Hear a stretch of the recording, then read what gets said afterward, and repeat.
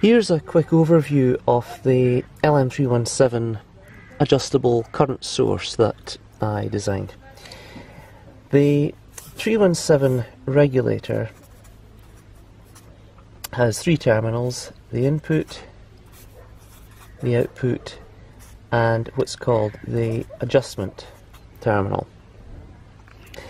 And in normal operation, the LM317 adjusts its output until the voltage between the adjustment terminal and the output terminal is 1.25 volts. So, for example, you could make a voltage regulator as follows. V out, that's 0 volts down there, that's V in. We connect the adjustment terminal to a resistor divider between V out and 0 volts. And if that's R1 and R2, the voltage across R1 will be R1 over R1 plus R2 times V out.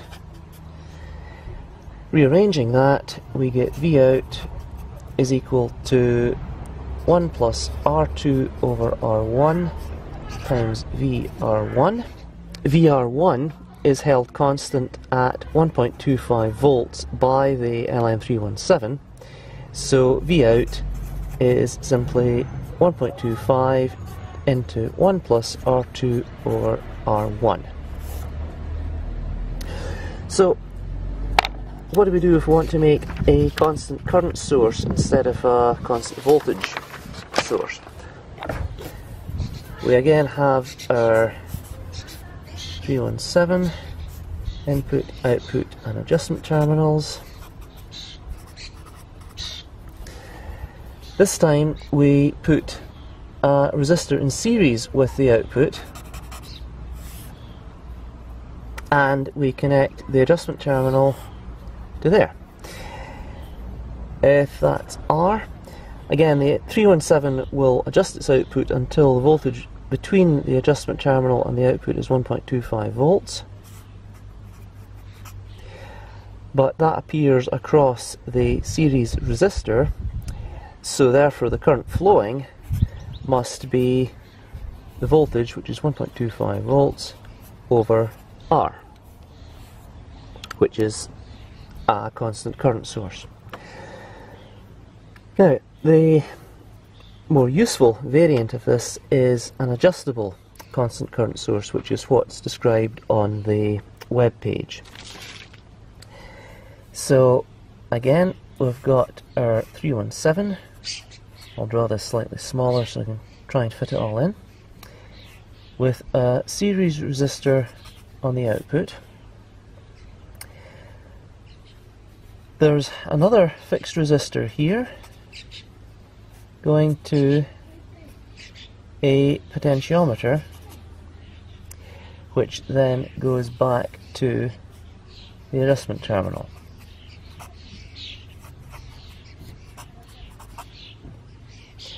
Let's call these R1, R2, and the total resistance of that we'll call R3. Now, this rather unusual configuration here is a derivative of the grounded wiper potentiometer configuration. For more on this, see the link in the description down below. If we simplify the resistors around here a little, that's equivalent to R1, R2 again, and X R3, with that being the output terminal and that being the adjustment terminal. X denotes the fraction of the wiper position of the potentiometer from 0 up to 1. The 317 ensures that the voltage between the output and the adjustment terminal is 1.25 volts. So it therefore ensures the voltage across R2 is 1.25 volts.